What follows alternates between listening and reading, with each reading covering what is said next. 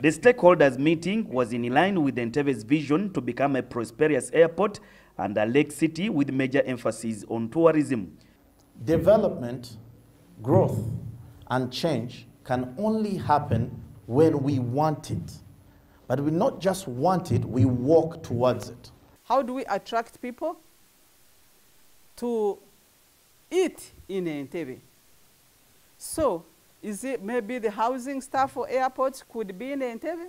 And when we are talking growth, we must be so open to one another. Entebbe, which was Uganda's first colonial capital, is looking up to reviving its glory. The peninsula has more than 5 tourism sites, including the Entebbe Zamugula, a renowned Buganda kingdom cultural site, the first parliament, which now houses Naro, the Equator, among others. For some of our, visitors, especially the internationals coming from Israel, without going to the old airport, it doesn't make too much sense to them coming to Uganda. So it's important that we map out our historical sites and we develop them, and we are able to really make Entebbe shine. And it's not only the tourists. We in Uganda ourselves, we want nice places. We need clean areas. However, the private sector says most of these sites have a security control with no access that has hindered local tourism in the area. My concern and my submission was, how does Uganda Tourism Board work with the security to make sure these places are accessible?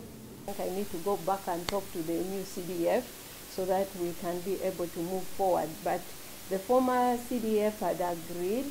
In enabling quick transport, the private sector has asked the government to link Entebbe to its outskirts in order to create a traffic-free city. We are surrounded by water mainly, but also we have Karangara, we have also Buaya, and I'm glad that now eventually we are going to get a bridge connecting Buaya.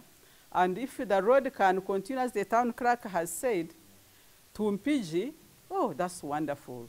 Because the tourists who will have stayed in Entebbe will now cross here and continue.